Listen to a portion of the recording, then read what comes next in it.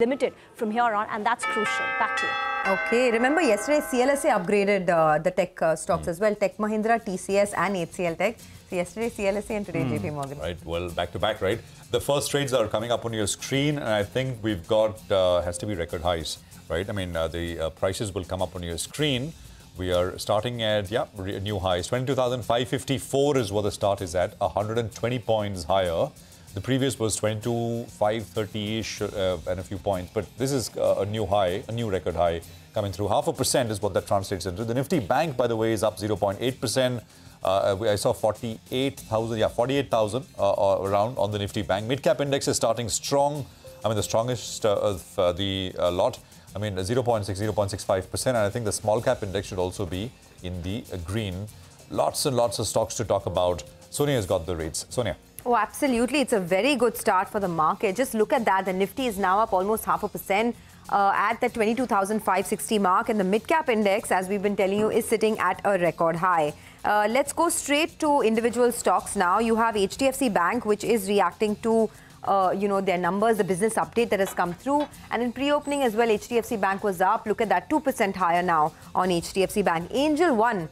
The client base was very strong in Q4, up 61% year-on-year and 14% quarter-on-quarter. So the street is reacting to that. However, the gross client acquisition has slowed down a bit. Avenue Supermarts is the other one. Very strong business update. Standalone revenue growth of almost 20%. Store addition is up almost about 12.5%. So looking very strong there. L&T Finance. Strong retail disbursement growth of 33% year-on-year. L&T Finance is up about 2%. RBL Bank, the deposit growth is the highest that we've seen in the last 12 quarters. So 3% up move on RBL Bank. A couple of these pipe companies are in focus. Astral is what I'm looking at this morning, as Goldman Sachs has initiated coverage with a 2,300 target price on Astral. They're very bullish on that space. Then you have Poonawalla FinCorp, which has given a very strong Q4 disbursement growth. AU Small Finance Bank, the deposit growth is up 26%, so looking pretty good over there. Look at the stock now up almost 3%. And IEX as well, the total volume growth has been in single digits, up about 6.2%. I also want to just take a quick look at some of the tech stocks that JP Morgan has upgraded. Rima was telling us about an upgrade on Persistent Systems, on LTI Mindtree, as well as on KPIT Tech. So these three stocks could be in focus. Remember, yesterday CLSA upgraded the large cap tech stocks as well. So Nifty IT perhaps could play leadership in the next couple of days. Back to you. Well, thanks a lot for that, Sonia. Well, keep an eye out on Vedanta. That's the stock that I highlighted earlier today. If you want to play metals, there is a promoter risk. There is valuation support, though. Vedanta is up close to around 4.5%. It has exposure to aluminium, silver, zinc. Silver, in fact, will be via Hindustan Zinc. So that stock as well is up close to 2%. But the volume is very, very, limited out there owing to the limited free float. So that stock is up 2.5%. SCI Land, now that stock is up close to around 10%. I recall the stock being in a 5% band. I'm not sure whether or not that's got flexed, but that could be the reason why that stock, in fact, is up close to around 12% as we speak. Big up move is what we're seeing out there. Ujjivan Small Finance Bank up close to 3.5%. Bank of India as well is piling on the gains in there. That stock, in fact, is up close to around 3.5%. RBL, as Sonia mentioned, well, that stock as well is doing pretty well. But it's a lot about commodities as well, because you have a few more stocks. Nalco, on Monday, we highlighted that could be the stock to watch. The stock was at around 150 rupees. It has the tailwind with regard to aluminium production, alumina production, aluminium prices, and also they're going to get the benefit of getting captive coal. And the stock is up close to around 20% in this week itself. It was at around 150. Now it's at around 180 odd. So good going on them. Oil India is seeing some pullback. The stock is down 1.5%. And India Mart as well. But Prashant, a good-looking screen. When your biggest weight in there, that's HDFC Bank, starts off in the green. It's supported by the tech names. Well, it's a recipe for a good day. Absolutely. And, we climbed over the 22,600 mark on the Nifty today as well, right? For the first time. So lots of records, of course, falling along the way. 145 on the Nifty is what we have. Just the one name is just a big move, right? KEC, if you can have that up. It's the second biggest volume-led gainer. I think we highlighted that they've received orders, some 800 crores worth of orders, and we'll try and have the company join us. But there's a large name with an 8% pop, and look at the volumes there coming through as well. What else? Tata Investment Corp, I mean, some of the usual suspects, right? 5% higher. Irida, by the way, is up 5%. It's got massive volumes. It's actually the #1 volume-led gainer right now. There is Webull Solar, which is up 5%. some of these names have seen vertical moves over the last couple of years. Webull is one of them. There is, JP Power, which is up 5% out of the blue, right? I mean, no real very small name now, but it's seeing some action. So I'm just trying to spot things with volumes. Cochin ship, so Mazgaon, Cochin, Garden Reach, all these shipbuilders saw big 5-7% moves yesterday. They're all coming off a little bit. All three of them. Mazgaon is down 1, Cochin is down 1 1/3, and Garden Reach is down about 1%. We've got Apollo Hospitals, which is, but nothing, no real big price change. India Mart is down about 1%. Aurobindo Pharma is down 1%. There's something like a Gulf Oil, which is down about 0.75%. All in all, it's a pretty healthy screen out there. I just want to spend a little bit of time zooming out, right? We always talk about the here and the now, but today the market is once again at fresh record highs. Yeah. And, my colleague Hormuz very helpfully tells us that from the COVID low of 7,500, the Nifty has already tripled. So from the 2020 low, the Nifty has already tripled, and hence, the popular adage, right? Always buy when the market is fearful, be greedy when the market is fearful, and that would have played out for you very well. By the way, the Midcap index is also at a fresh record high. So all of those stocks that we had a couple of weeks ago about big, capitulation in the Midcap index, none of that has played out. The market has climbed every wall of worry. Well, March 24th, 2020, that was the day we went down to 7,511. But as they say, if hindsight was foresight, well, everyone would be millionaires, right? Well, Dheeraj Agarwal is now joining us. He's Managing Director, Ambit Investment Managers. Dheeraj, great to have you with us here. Good morning. Appreciate it. So how are things looking? Should I be asking that question? It's absolutely fine, right? Yeah, how will they look is the question from here on. Things are looking fine. I think March volatility was a little torrid, as you mentioned on the show a little while ago, that mid-March, quite a large number of names which were the best performers going into March, last 6 or 8 months, took a bit of a knock, right? So mid-caps and PSUs all suddenly fell 15-20% in a span of 7, 8, 9 days, and mid-caps maybe 3 or 4 weeks. All of them seems to have clawed back. So two things are helping the market sentiment in the near term. There is a clear dovish tilt by the Fed in the March 20th meeting, although they keep on going a little bit back and forth in the subsequent statements. But I think on the whole, the tilt is dovish. And second, our strategist was telling us that most 2 months or 3 months going into elections, the markets have been strong because the optimism starts to creep in what the new government will do, things they could not do in the previous term. We'll get manifestos shortly. I think next week we'll get the manifestos, right? Yeah. And people will pore over them. Correct. Hopefully they'll be well detailed on the economic front. Correct. So that should act as a trigger. Yeah, that could act as a trigger. And optimism is building up that number of unfinished agendas of the last term could get completed in the next term, etc. This always happens. So, we could see a near-term bit of a move. Medium-term, I think the markets will continue to be choppy. That's my view. Okay, so near-term you could see a move. But we're getting a lot of questions from viewers, from investors about what happens post the elections, right? Yeah. Because if this is a build-up to the elections and once that whole election trigger plays out, then do we normalize to sort of, are we getting into sort of a time-wise correction for the market? Is it going to be a period of no growth at all? How do we approach it throughout this calendar year?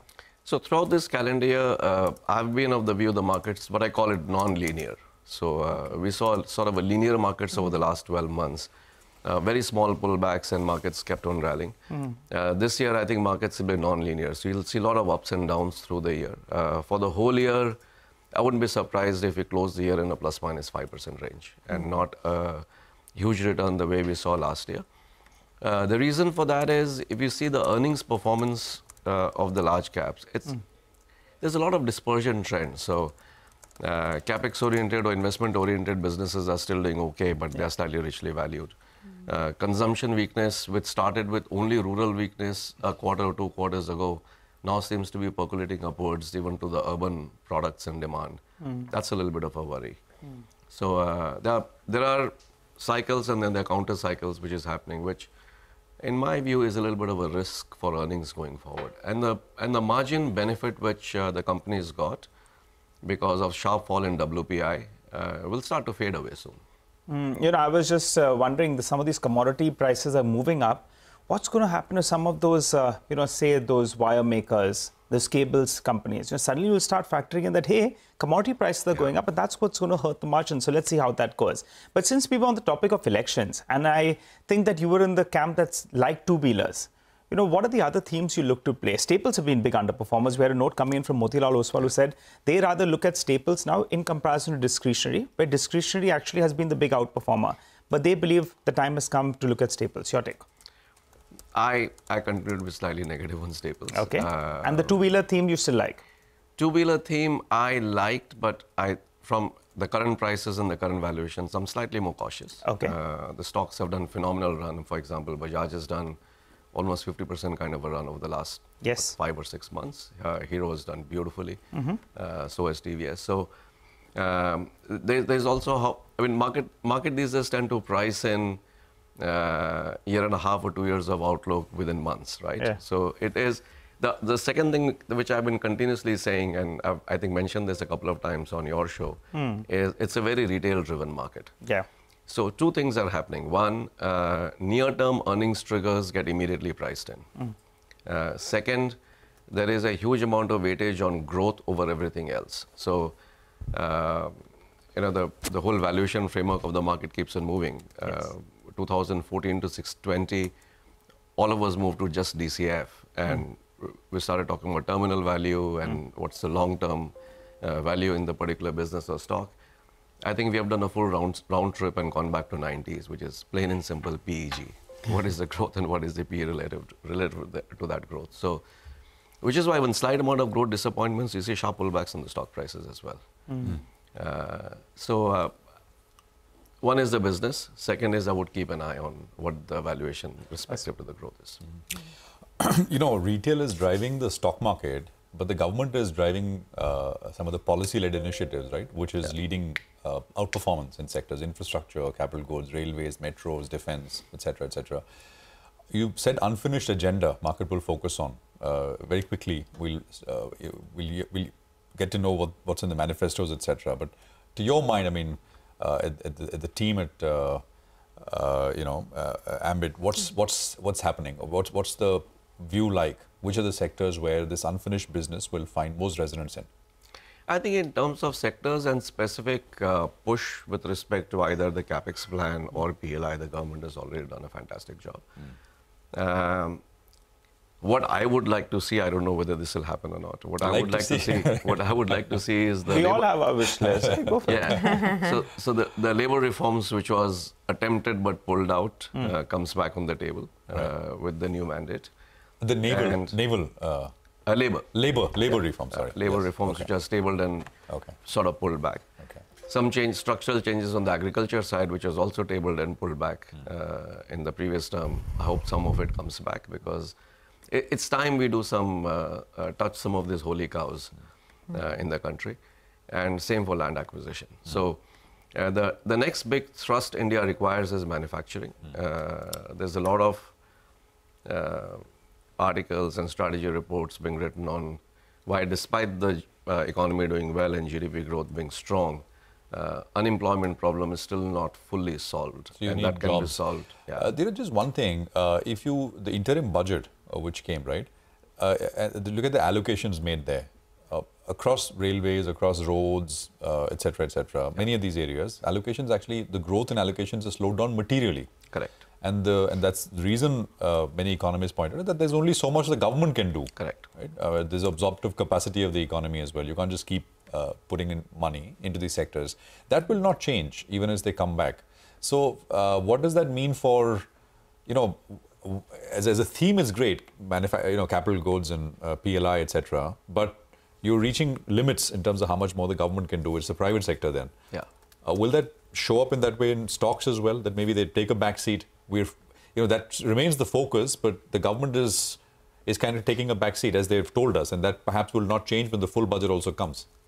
Not necessarily, because see, many of these companies have notched up order book. So book-to-bill ratio is reaching 3.5, 4.5 times, right? I'll just give an example of BHEL from 2003 to 7 or 2004 to 7, just to illustrate my point. So bulk of the order book for BHEL actually came pre-2004. but bulk of the execution happened between 4 to 7. And while generally it is believed that capital goods companies perform only when the orders come in and not when the earnings are delivered, it's not really so. So capital goods start to perform when the orders start to come in. But if the earnings growth is also very strong, the performance continues. So over 4 to 7, BHL delivered on the projects, executed, and in power projects, typically the last 2 years is when most of the margins also get booked. So as the projects come for completion, the margins also see a bump up. And it was one of the best performing stocks of that time period. So same thing can happen here. Fresh order intake might slow down, but book to bill is 4 times, 4.5 times in many of these cases. As they get executed, and towards the second half of execution is where bulk of the margins get booked. Earnings growth can still stay robust. Okay, by the way, the stock of the moment is Avenue Supermart. Just look at that, 5.5% rally now on that stock, and big volumes coming through as well on Avenue Supermarts this morning. You know, the market cap has now exceeded over 3 lakh crores for Avenue Supermarts. It has come back in a big way. It just talks about how perhaps consumption has come back, right? But just trying to get your view on this entire sector. How do you pick and choose in terms of both valuation as well as growth now? So 2 or 3 things. One is, one of the biggest trend in the consumption sector is formalization. That trend started in, let's say, 2017 or 18, gathered pace post 2020, 21. So there are a few spaces, and Avenue is a classic example of that, right? So there are a few spaces within the consumption space where even if the headline growth is a little slower, some of the stronger names in the sector can continue to grow at a very fast clip because informal is still a large part of the pie as compared to the formal. So grocery retail is one such example where informal is still a small fraction. And hence, the more organized retail in grocery has a very long runway of growth, which is what Avenue is benefiting from. The growth had slowed down a bit. A small sign of a pickup in the last 2 quarters, and the stock's been doing very well. There are a few spaces. I mean, jewelry is another such example, where still the unorganized has a large section of the whole pie, and hence the organized can... So at this price and at these valuations, you're still comfortable with names like Avenue? I mean, I'm not commenting on the specific stock price move here, but I think that's you asked me a question on what the framework one should use. The framework I think one should use is if there is still large informal to formal shift happening, at least one can take a bet on a longer runway for growth. And then, I mean, valuations is another matter. You have to link it to that. All right, Dheeraj, appreciate you coming down to the studio and sharing all those thoughts with us. Wishing you a good day ahead and look forward to having a chat with you rather soon. Sure, thank you. Well, let's focus on another company then, BEML. Well, that could be, that is a big Make in India theme. And also it has exposure to various segments, whether it's metros, railways, defense. All those segments are flourishing, and the company will be at the center of it. Well, to understand more about how business is shaping up, we're joined by Mr. Shantanu Roy, the CMD of the company. Hi, Mr. Roy, good morning, and always good to speak to you. Well, let's get the basics out of the way. You've won some orders in the last quarter. So give us an updated order book and break it up segment-wise as well. Very good morning, Nigel. We definitely have won some orders in the last quarter as well as the last financial year. And the new financial year is again a new beginning for us. Unfortunately, I cannot talk about the present order book that we have since we are in the silent period now. But I can give you a glimpse of the order book of the opportunity size. So talking about the defense opportunity size for 24-25, we have an opportunity size of around 6,000 crores. If I talk about the rail and metro business vertical, we have an opportunity size of around 58,000 crores, out of which around 44,000 crore will be from the rail and 14,000 crore will be from the metro. And if I talk about the mining has always been like that, in an opportunity size of around 3,000 crores every year. And that has been giving us a baseline till now.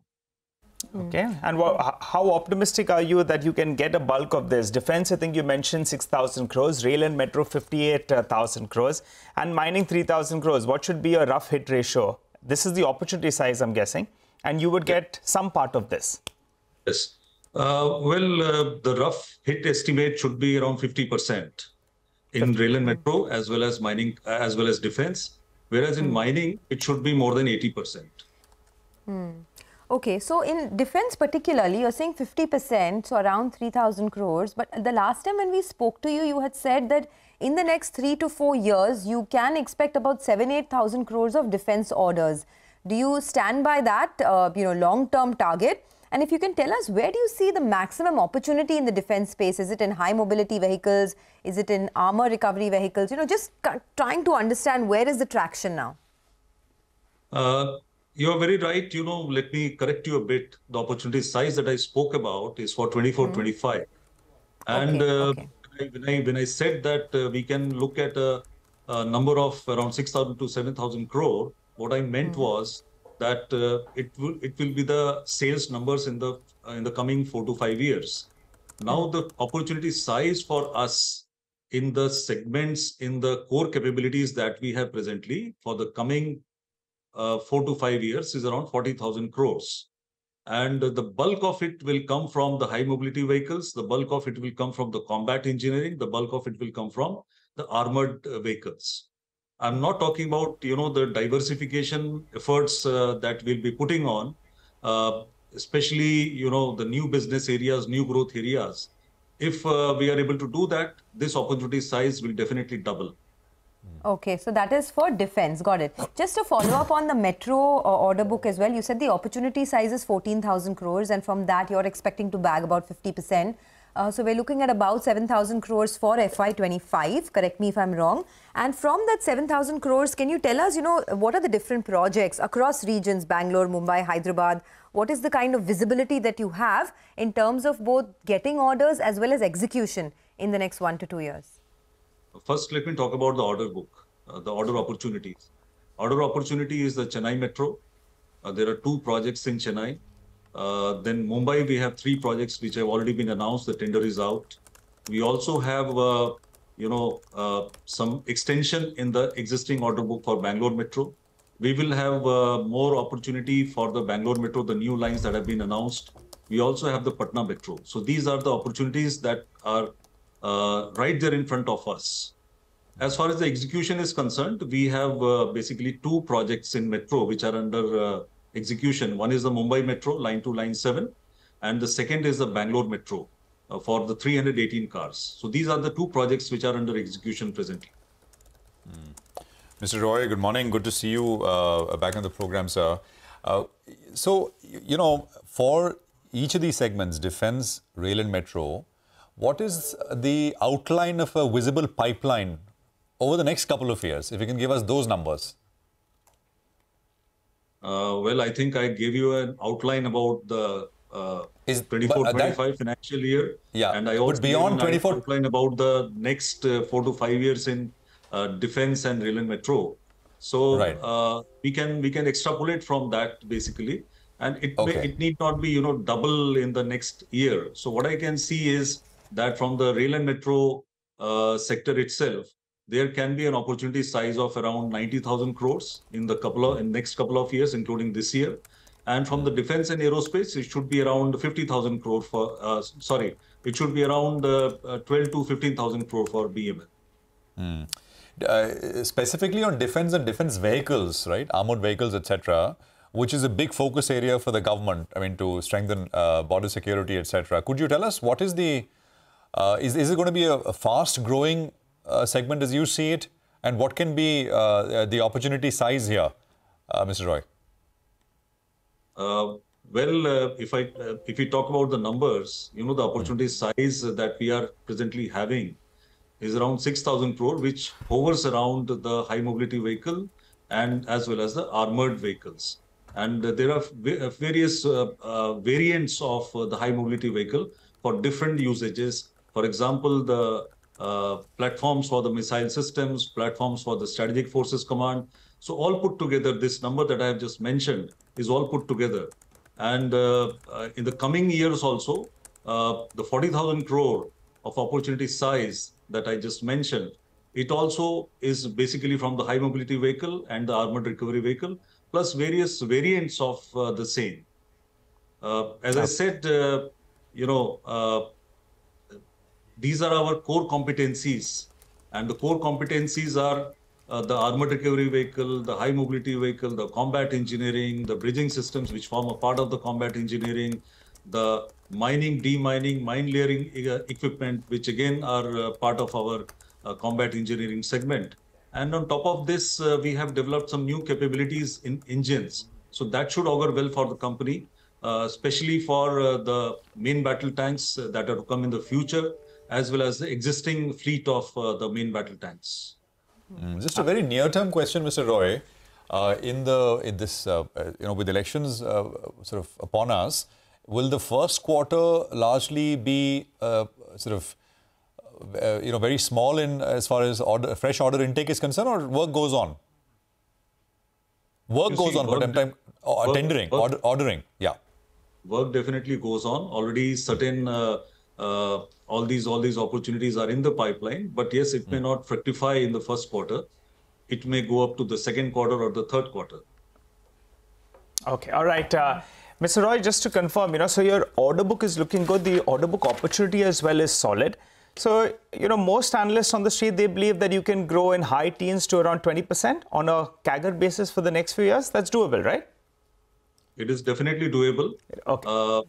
You see, the last year, as I said, it was survive, revive, and thrive. So last year was survival for us. This year will be a year of consolidation for us. And last year, we also had 3 signature moves which will drive the company forward. One was the engine, second was the Vande Bharat, and the third was the high-end mining equipment that we developed. And we can also expect at more signature moves from the company in the coming years, in the coming couple of years. Okay, all right. So revenue growth of roughly around, on an average CAGR of close to around 18 to 20% is what we can work with. That's the takeaway that I'm getting for the next 3-4 years. Yeah, we can work with. Yes. All right, let's work. That is an uphill task, I must say. That's an uphill task. And what's gettable? 15%, 16%? Is that gettable? You see, we are aiming at 20%.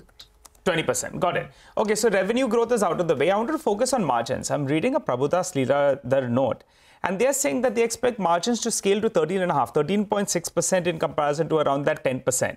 And the reason they've given is 25% of your workforce is expected to retire in the next 2 years. So employee cost as a percentage of sales will drop around 370 basis points.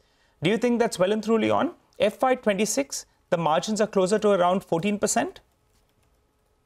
You see, it's very difficult for me to, envisage that as at this point of time. What I can say is that the employee cost, we will try to keep it around 20% or around 18%. I don't see it coming down drastically. Number 2, even if 25% of the workforce is going to retire in the next couple of years, we are going to have new people on board. In fact, we have already started a massive recruitment drive, and the guys that we have recruited, they are expected to come on board by May. And if we have to grow, we need a workforce also. So the absolute numbers may go up in terms of the revenue cost, in terms of the employee cost, sorry. But the percentage is likely to remain at around this number only. And as far as the margins are concerned, as I said earlier, definitely it will be a much improved number this year. We are expected to hit good numbers. Let us see how it happens.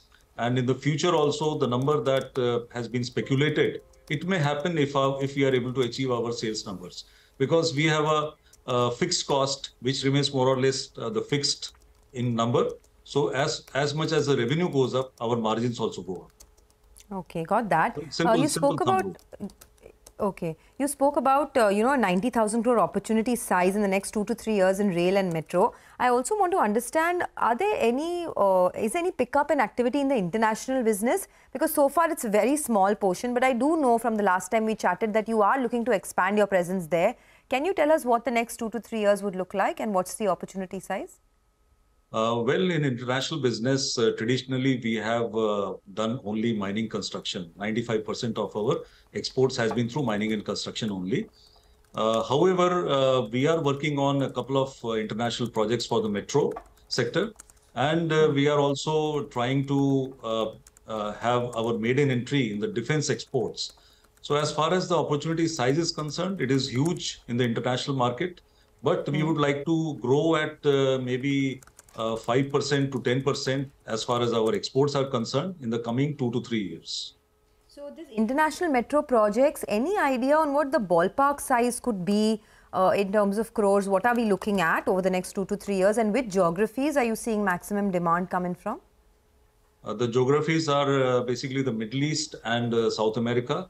And if I talk about a ballpark figure, it should be in the range of around 2,000, 2,500 crores as far as the rolling stock is concerned. That's over how many years? That will be over the 2 to 3 years. Normally, that is the time which is needed for the execution. Okay, Mr. Roy, on that Nigel's question on margins, last time we spoke, I think this was late Feb, you had said that there is some reorganization of the company which is underway, and we'll hear more about it soon. Is there anything you'd want to update us with, sir? Yeah, we have just restructured the organization, done a complete restructuring into strategic business units to have more focus, to have a better efficiency, to have faster decision making, and also creating a leadership pipeline. So we have just implemented it. We have rolled it out from 1st of April. And the results will take some time to come, but I'm very hopeful that it will be beneficial for the company. A lot of other organizations have already are already working with this model, and they have been pretty successful. So this is a tested model, time-tested model, and we are also pretty confident that this will reap very good dividends for the company. Okay. All right. Rolled out from the 1st of April, as you say, and we'll see results over a period of time. Thank you very much, Mr. Roy. Good speaking with you, sir. Appreciate you joining in here on CNBC TV18. Well, we'll slip into a break here. Just another reminder of, the event later today, that is India Exchange, which CNBC TV18 is hosting, where market experts, industry stalwarts will collaborate in insightful discussions on India's economic path and the evolving dynamics of the Indian market.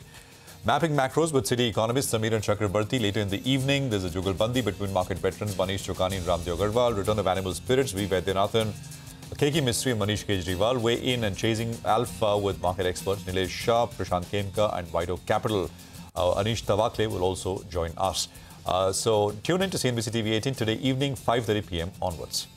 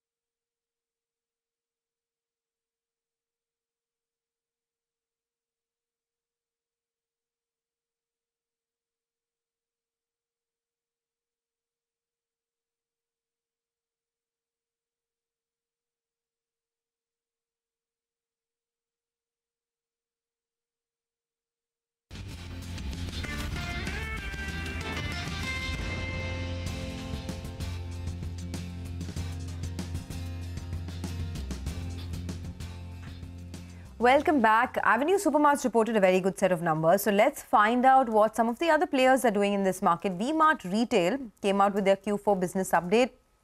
That showed an improvement sequentially. The Q4 same-store sales growth came in at 6% versus 4% in Q3. The company added 9 new stores in Q4, taking the total store count at 444. Now, to discuss the demand trends, we are joined by Anand Agarwal, the CFO of V-Mart Retail. Anand, thanks a lot for joining us. So your numbers are showing an improvement on a quarter-on-quarter basis. But is that just because of a favorable base, a low base, or have you seen a genuine improvement in consumer demand?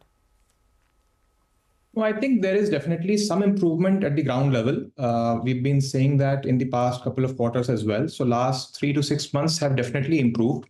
So there are two factors which are working here. One is there is definitely a slight improvement in the consumer demand, in the footfalls as well. And second also is a lot of effort that we had put in over the last 1.5 years in improving our internal efficiency in terms of the designs, in terms of the product that we are putting in, and also the price proposition that we are able to provide to the customer at a more sharper price point is, I think, yielding a bit of results. It's too early to say that, whether this is going to, grow further or, how much it is going to grow. But definitely, I can definitely say that, there is some improvement at the ground level. And also some of the internal efficiencies that we've been building on have started to bode results. Okay, but despite an improvement in the ground level, you continue to see a single-digit, low single-digit same-store sales growth. By when do you think you can get to double-digit? Very difficult to predict, but all our efforts are always to maximize the growth. But I think in the midterm, I think we will still be wanting to, make sure that we at least stick to high single digits, and that's what the goal the team has taken up, and we are all gunning to make sure that we at least reach there. If we are able to surpass that, that's even better, but that's something that definitely we want to target. Okay, all right. Hi, Mr. Agarwal. Good morning and good to see you in, and good to hear that you're seeing at least some signs of improvement. We'll take that same-store sales growth of high single digit for the coming year. I want to focus a little on margins. And the acquired unit that you did, the acquisition that you did a couple of years ago was Unlimited. Now, out there, the margins are still relatively lower in comparison to the core business. When do you see it coming up to steam with what you're doing at V-Mart?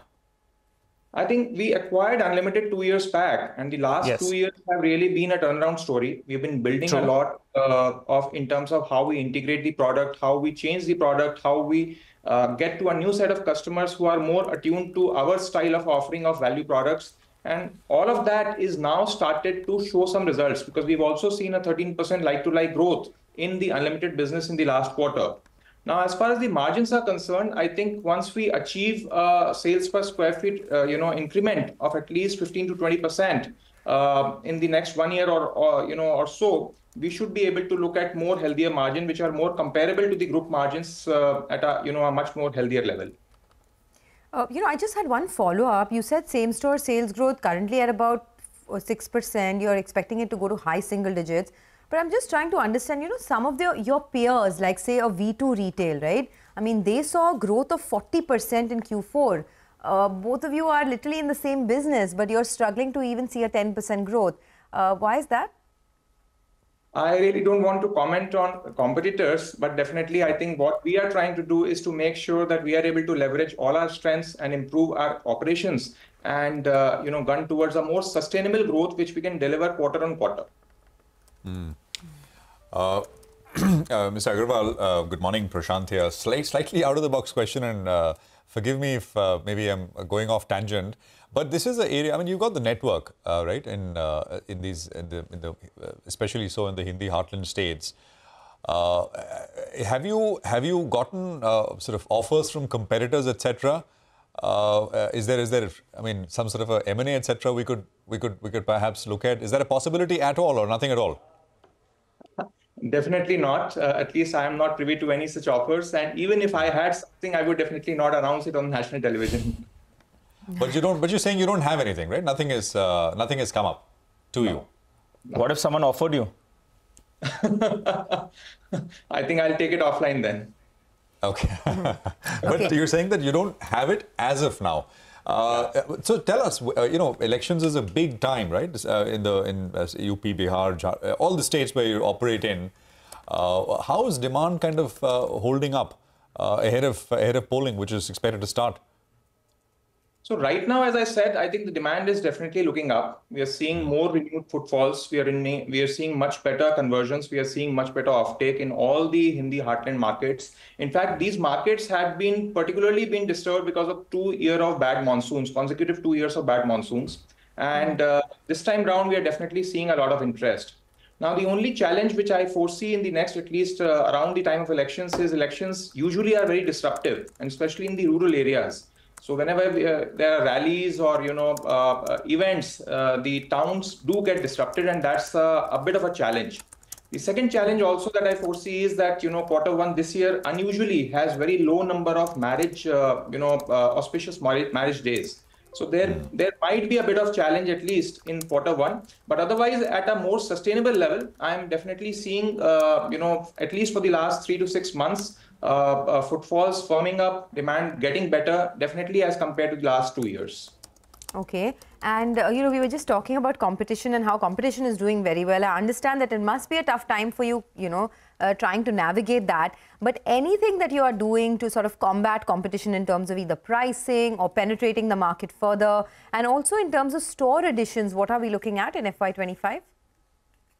So we opened roughly around 46 stores gross this year, and we also closed 19 non-performing stores this year. And we've been on a cleanup spree for the last 2 years at least. And I think in terms of store additions, we should be looking at around 45 to 50 gross store additions next year as well. In the current financial year FY25. There may be a bit of store closures again, maybe not more than 5 to 10, but that's what we have already planned for. In terms of the internal improvements, I think we've done a lot of work around our merchandise, a lot of work around how we supply to replenish to these stores, courtesy the new warehouse that we have set up, which is now fully operational. So there's a lot of improvement which has happened around the pricing and the value proposition that we are able to offer to the customer. And with this renewed product offering and much more fashion, because we've now also set up a full design team, which has been in the works for the last 1.5 years. So almost 40-50% of the products now that we sell at our stores is now internally designed. And that's a very, very big departure from our earlier, avatar. The second very big work that we have done is around quality improvement. So I can very safely say that amongst all our competitors and amongst all our peers, we would have the best quality at the price at which we are able to provide products to the customer. And that purely reflects in the loyalty rates that we are able to enjoy. So our loyalty rates have inched up from 60% to almost 70%. And that's the kind of sustainable growth that we are trying to build, both in terms of product offering as well as customer offering. So that's the moat that we are trying to develop on. Apart from the expansion that we have been, doing in our core areas, not really, dithering away into newer geographies, but basically getting into the cluster-based, expansion that we have always specialized in. Okay, all right. Final question, Mr. Agarwal. Then you told us about Unlimited. What about LimeRoad? How far away is it from breaking even? Motilal Oswal has come out with a note, and they're saying from a loss of close to around 60 crores, they're expected to break even in FY25. It's on course? So I'm not too sure whether we'll be able to break even at a full year basis, but definitely by the end of next year, we are definitely looking to break even that business, maybe in the exit quarter or so. But definitely the work that we've been doing is that we've been consecutively bringing down the losses every quarter. And that is what we will keep doing without compromising on a lot of, growth. But at the same time, at LimeRoad, the objective is not basically to build it as a top-line engine, as I said earlier as well. The objective is to make it sustainable and aid in the omnification of the overall V-Mart group. So the offline customer at V-Mart stores is able to shop seamlessly on LimeRoad, and vice versa is something that we are, trying to build. Good to hear your thoughts, Mr. Agarwal. We appreciate you joining in. Wishing you all the best, and hopefully FY25 will be a cracker for you as well as your team. Well, let's get back to the markets. From the time we have opened up, actually, it's been a bit of a party pooper, because we started off, we were fresh all-time highs. We were up more than 100 points. The batsmen came out there smacking it out of the park.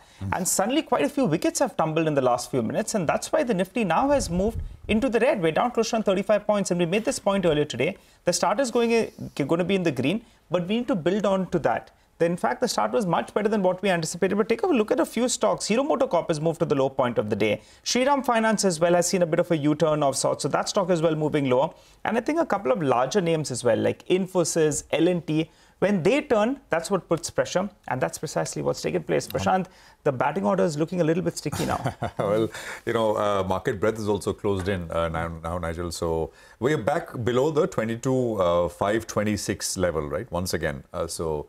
Neither here nor there. Look at the advanced decline ratio. It's kind of closed the gap now on the indices. But I also think it's important to point out that given everything, the Bank Nifty has been supporting this market quite a bit. So Bank Nifty continues to be in the green, although it's come off a bit. and it's sitting at a 1-month high. So, you know, the consistent performance in the last 1 month. So maybe banks continue to play leadership here. I think the biggest constituent, HDFC Bank, that's actually dragging the bank. If you pull up a contribution chart, I think bulk of the 250 points will be because of HDFC Bank. That's been the big drag on the index. And if that comes to the party, then it's going to be very, very good times. All right. Well, let's shift focus to Brigade Enterprises, the next company that we're speaking with. It's been a huge outperformer, 100% plus in the last 1 year. So there's a new development. Brigade has signed a joint development agreement with United Oxygen to develop a 3 million square feet office space in Bengaluru. The project is expected to generate a gross development value of around 340 crore rupees. Well, let's discuss this a little bit more. Nirupa Shankar is Joint Managing Director at Brigade Enterprises. Nirupa, great to have you with us here. Good morning. Thanks for your time. Prashant this side. Could you talk to us a little bit about how much investment would you be putting in towards this project? Is this going to be the first of many? Do you already work with this particular player? Just basic hygiene details. Hi, good morning. Thank you for having me. I'm not sure if I'm visible to you all, but good morning to you. We can hear you clearly, Nirupa. Yeah, go on. Okay. So this is a joint development project in Whitefield in East Bangalore, which is known to be one of the, I think one of the very good markets for office absorption in the city. Bangalore as well has been doing extremely well from an office absorption perspective. And this is the first time we're doing the project with this particular landowner and hope to do much more. And in terms of investment, it's a 3 lakh square feet project. And we'll be putting in the average construction cost of that we have for all our projects. And we're very excited because it's right on the main road, good metro connectivity. And I feel that has been the key for new office absorption. Having good metro connectivity, having good public transport, having good visibility. So we're excited about this. So this, when you say gross development value, this is office space, right? So we should look at it as lease and rental kind of annuity earnings from this project? So yes, this is office space, but when we put in the GDV, what we do is we take a assumed rental value and we divide it by a cap rate and figure out, suppose we were to sell it, what could we expect from the sales of this project if we were to sell it, but not necessarily is this a project that we plan to sell? We are planning to lease this project initially, and then let's see. It's just for GDV purposes, certain assumptions are made. Okay. Nirupa, hi, good morning. I wanted your views on what the rentals could look like. What are the realizations? What are the rentals that you're seeing right now in the commercial space? And how is it compared to what it was, say, 6 months ago? See, the rentals have been quite stable. Every year, there is typically a 5% escalation in most contracts. We've been able to hold on to that kind of an increase annually. So despite COVID, we've been able to handle a 5% increase per annum in our rentals.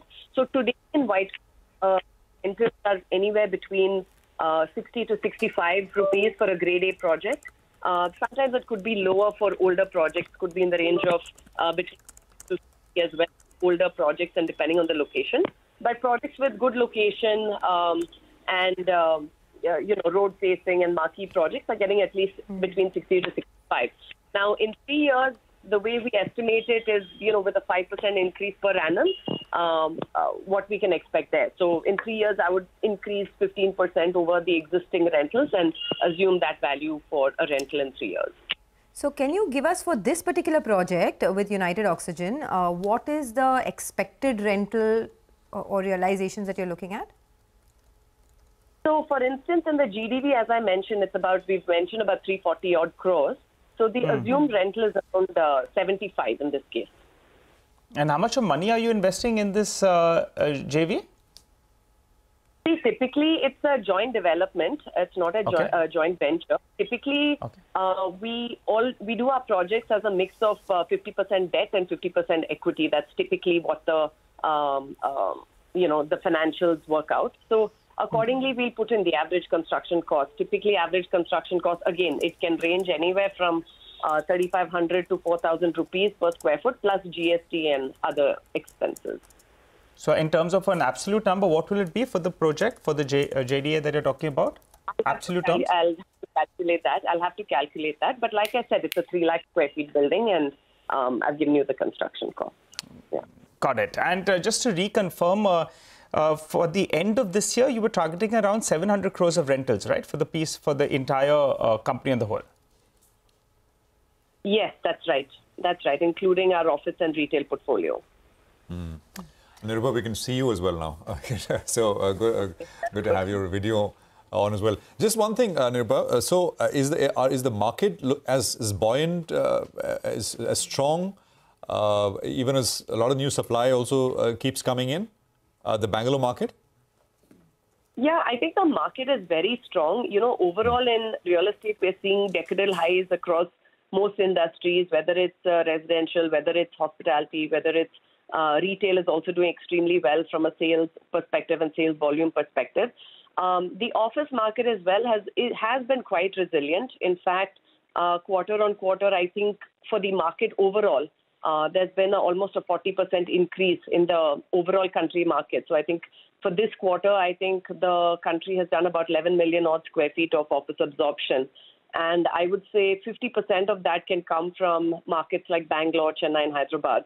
So overall, we are seeing a pretty resilient market. I know that India is sort of a bright spark across what we see globally. You know, globally, there is a bit of gloom and doom when it comes to office, whether it's the US or Europe or Australia and markets like that. But India and Asia, but India specifically, has been quite resilient in the whole office absorption space. So we are seeing pretty good traction, and we hope that this momentum continues. So do you have any plans to expand into new geographies like some of your peers, like Prestige, for example, is getting into Bombay in a big way, gotten into Bombay in a big way? Do you have any plans? And what is the land bank that you're looking at right now? Are you looking at more land buys or expansion? You know, we've held on to this statement for a while, saying that we will be continuing to focus on our key markets of Bangalore, Chennai, and Hyderabad. Of course, there are other smaller markets that we may look at for some amount of office, such as Kochi. GIFT City is also a place where we have some presence. So GIFT City is doing quite well right now. So we might look to do something more there. But apart from that, we typically, again, our strategy has been a mixture of outright and joint development. For office especially, we've been doing a lot more joint developments, just because commercially that makes a lot more sense for us. All right, Nirupa, final question before we let you go. Both for your company as well as for the industry on the whole, what has been the impact of the water crisis on construction? Tell us more. Yeah, I think water crisis is hitting certain parts of Bangalore. If you look at it, the north side of Bangalore, the west and the south are not so badly hit. I think the grave water crisis is mostly in the eastern parts of Bangalore. What we need to do as responsible builders is to make sure that we use only treated water for construction purposes, don't use fresh water for construction. We have to make sure that, you know, we do all our rainwater harvesting, recharge pits. We need to increase the water table in all our projects. So we need to make sure that we house a lot of rainwater, make sure that anytime the rains fall, we're able to, again, harvest all that water. And those are the measures all of us need to take. You know, it's possible to have water surplus in some of our projects. We've seen that even in East Bangalore projects, some of them have water surplus because of the responsible measures we have taken. But that said, you know, it is a great situation in East Bangalore. And I think as a city and as builders, we need to sort of make sure we do all the responsible things required to harness as much of the rainwater as possible and store it and use it effectively. And of course, treat as much as the wastewater and make sure we're all net zero water. Okay, well, very important there. Thanks a lot, Nirupa, for joining in, and appreciate your thoughts here on CNBC TV 18. Well, for the market, it's not bad. It's just consolidating around that 22,400 level. The Midcap index is actually doing quite well at the moment, up 134 points. And the Bank Nifty is supporting the market. So the Midcap index has picked up from the lows. Some dips are getting bought. Let's slip into a quick break. On the other side, we'll put focus on the commodity space. Manisha Gupta will be joining in. Stay tuned.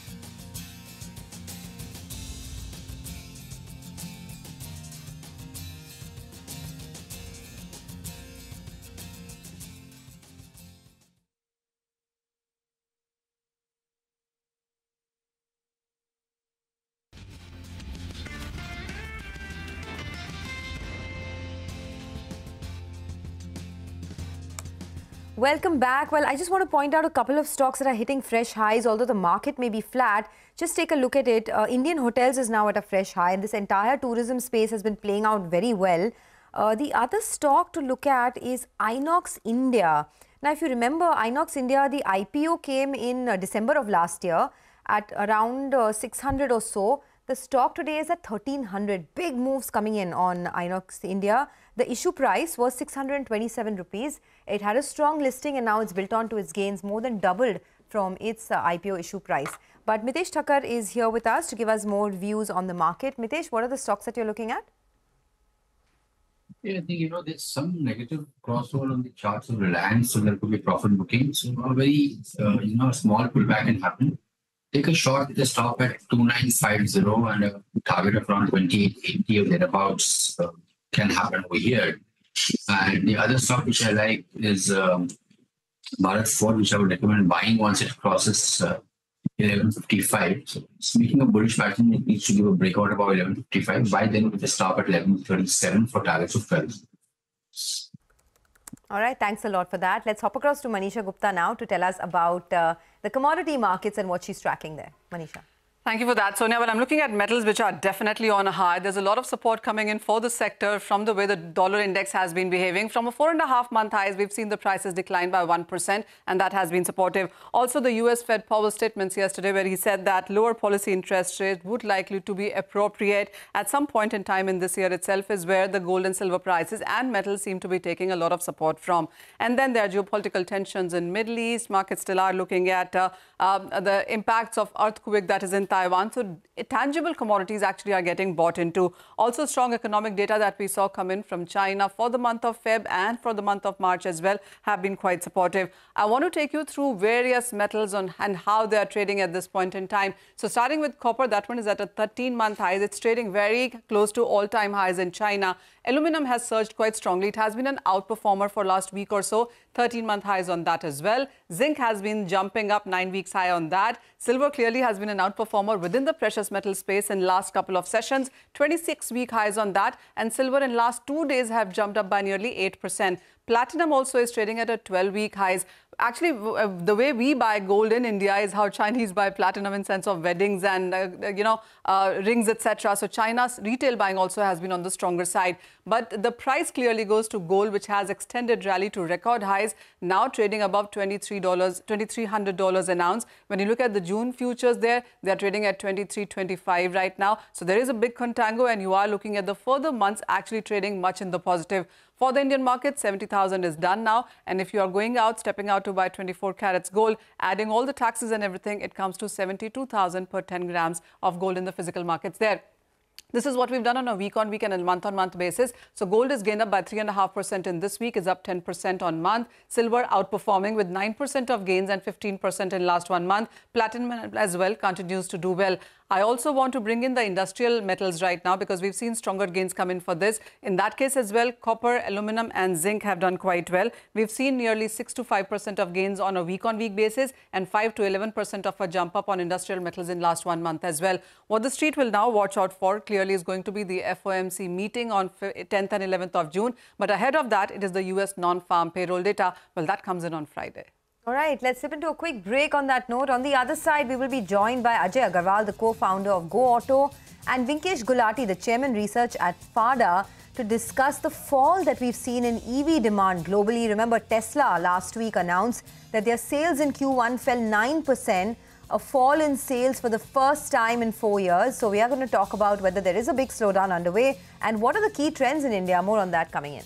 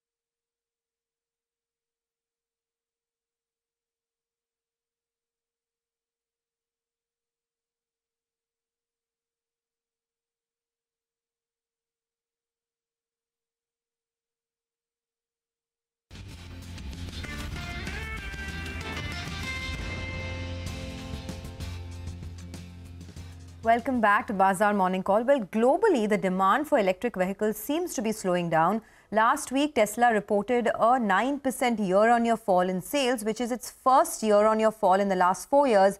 And Tesla spoke about how competition has heated up. In fact, in the letter to its investors in January, Tesla predicted notably lower sales growth this year. What does this mean for the Indian EV market, which is in any case struggling with penetration, especially in the passenger vehicle space? We have Ajay Agarwal, the co-founder of Go Auto, and Vinkesh Gulati, the chairman research at FADA, joining us now. Gentlemen, morning to both of you. Ajay, let me start with you. This kind of slowdown that we've seen in the large EV players globally, do you think this is a blip or is it structural in nature? I feel it's just a blip. In India, it has not been the same story. The Indian market has been growing. If you see, compared to last year, the Indian growth in passenger vehicle was almost 45-50%. So I don't see that Indian market getting impacted by the global trends on EV. Okay, so this is just a blip, you're saying. Got that. Yeah. Vinkesh, what about you? What are your thoughts? Because, you know, Tesla is also coming off a very high base, right? I mean, it's in consistent growth over the last many years. And this is the first time in 4 years it's seen a bit of a knockdown. Do you concur with Ajay's view that this could be just a, 1 or 2 month phenomenon and the structural growth story is still intact globally? So I feel, yes, it's a blip, but the kind of growth or the kind of positiveness we have been seeing in EV for so long abroad, I feel the story is not similar going further.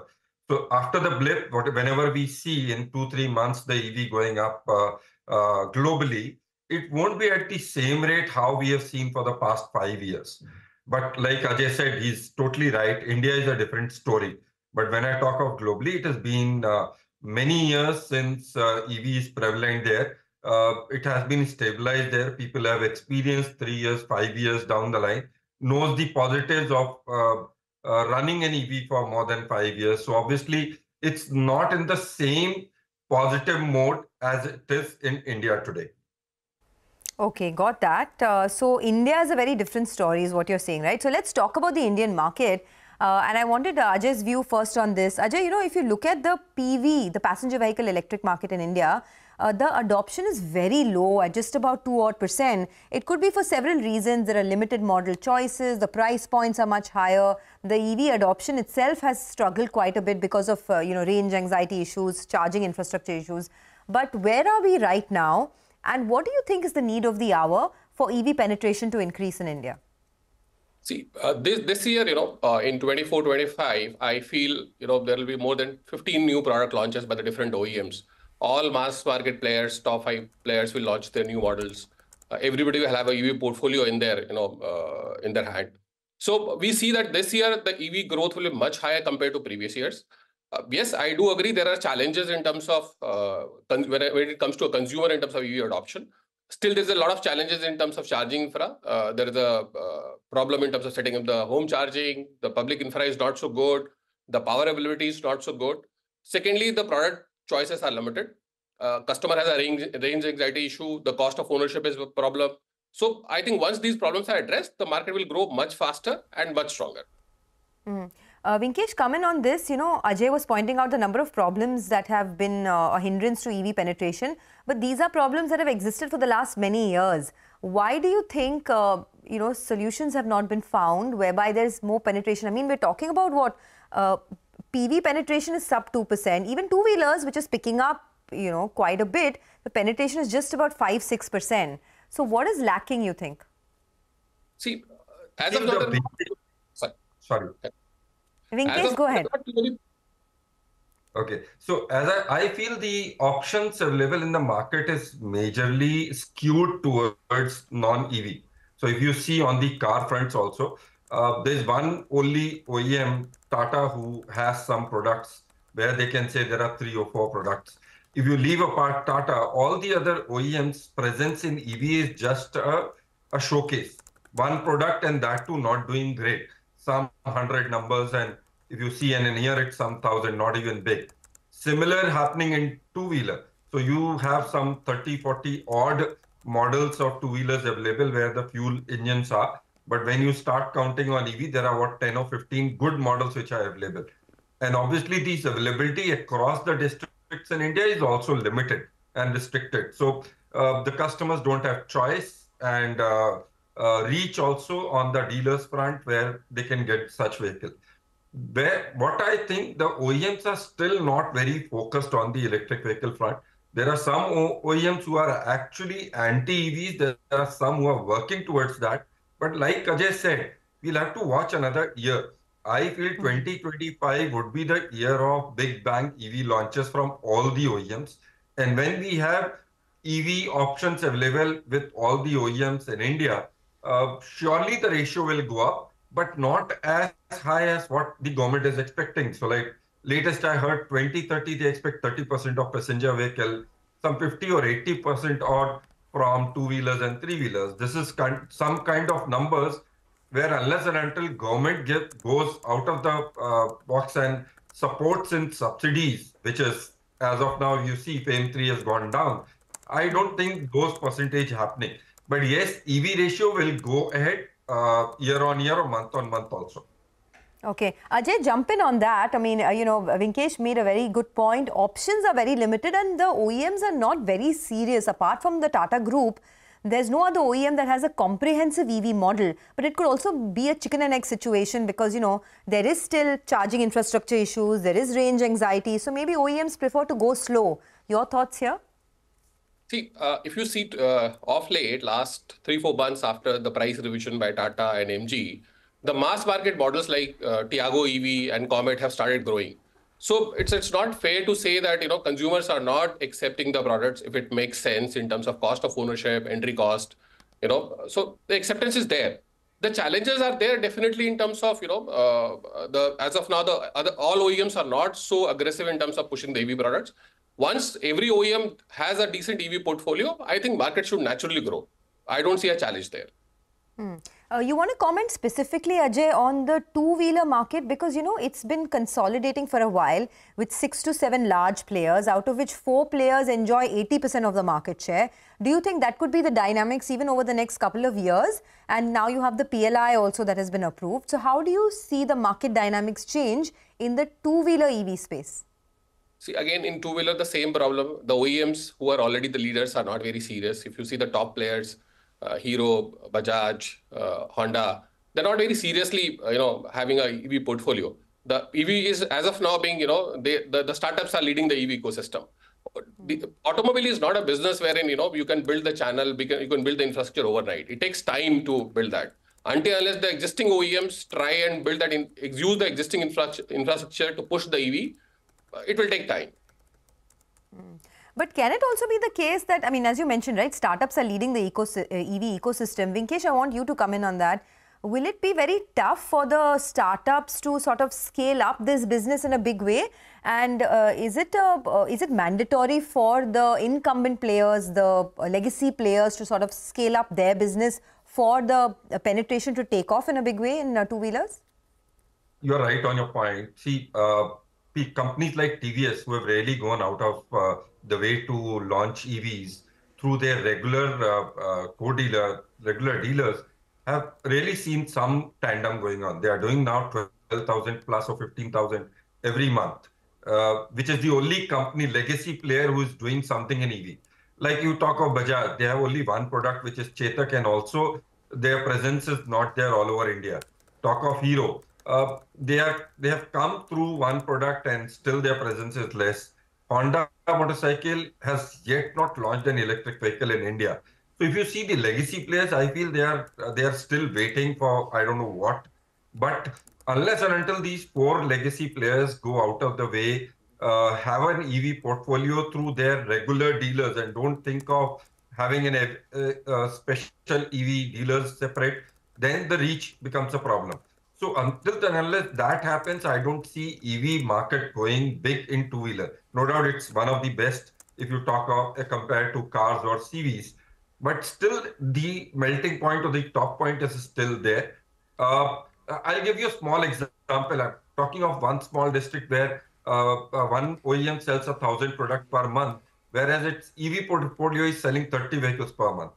And that's how where major districts of India is going through. If you talk of leave apart the TVS for Hero or Bajaj.